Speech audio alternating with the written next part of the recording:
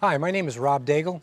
I'd like to demonstrate a technique for wrapping blood pressure cuffs, particularly with these cuffs that tend to be sort of uniform for physiologic testing systems. This is portion of the blood pressure cuff. It contains the bladder. This has the hose coming out. So this is the part that we're going to put towards the skin. The other part of the cuff right here is just essentially the wrap containing the Velcro. So trying to get these cuffs wrapped snugly is the real trick to applying these cuffs for physiologic testing, for pressures, and for pulse volume recordings. I start out by laying the bladder underneath the leg and then wrapping it around underneath towards the Achilles heel. And then I pull up on the remainder of the cuff in this fashion, kind of keeping the cuff snug.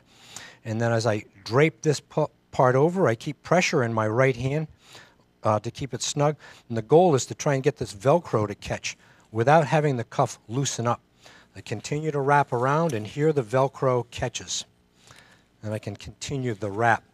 So that's a pretty snug wrap. On the outer layer here, it's still just a little bit overlapped loose.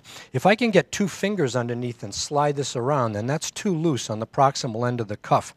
I can also then rotate the cuff a little bit to get the hose away from the posterior tibial artery right here. Again, I'll demonstrate this on the left ankle.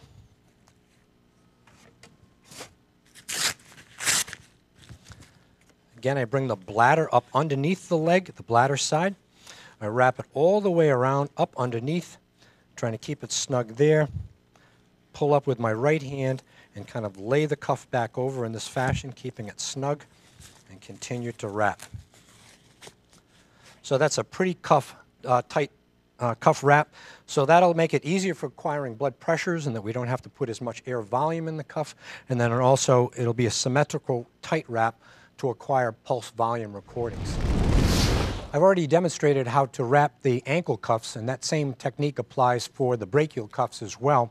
Now for the calf and the thigh, I'll use a 12 centimeter cuff width here, and we'll use that similar technique, putting the bladder portion up towards the skin and wrapping it around underneath, and then snugging it up so that we can get a good tight fit. I don't want the cuff to go up too high to overlap the bony structures of the knee, so just a little bit down distal to that. For the thigh, I'll start by wrapping the upper thigh cuff as high as we can.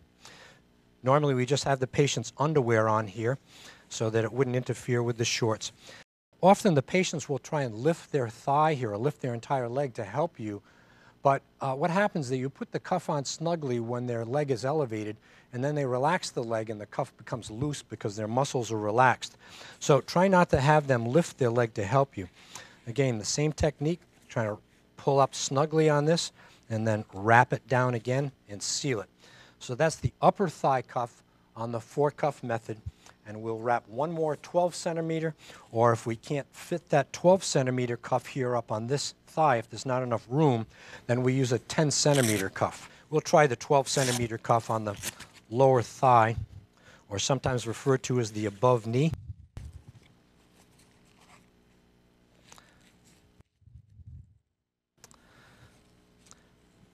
So this patient has long enough limbs so we can get the 4 cuffs on one leg. High thigh, low thigh, above knee, or calf, and then the ankle cuff as well. Now, there's one other option for the thigh cuff, and that's in the 3-cuff method, using one large thigh cuff. This is a 17 or an 18 centimeter cuff that's actually quite nicely designed in that it's conical in shape, so it fits and contours the thigh a little bit better than the straight 12 centimeter cuffs. We can see the conical shape here. And also this has 2 different Velcro straps, so it makes it a little bit easier to kind of cinch this larger cuff down. So this would be the 3-cuff technique: 1 thigh cuff, 1 calf, and 1 ankle cuff. One of the disadvantages of the large thigh cuff is it takes a lot of volume of air. So for segmental pressures, it sometimes is prohibitively time-consuming to inflate this one single thigh cuff, but it works quite well for pulse volume recordings. So that ends the demonstration here on the appropriate way to wrap these cuffs. And hopefully this demonstration will help you.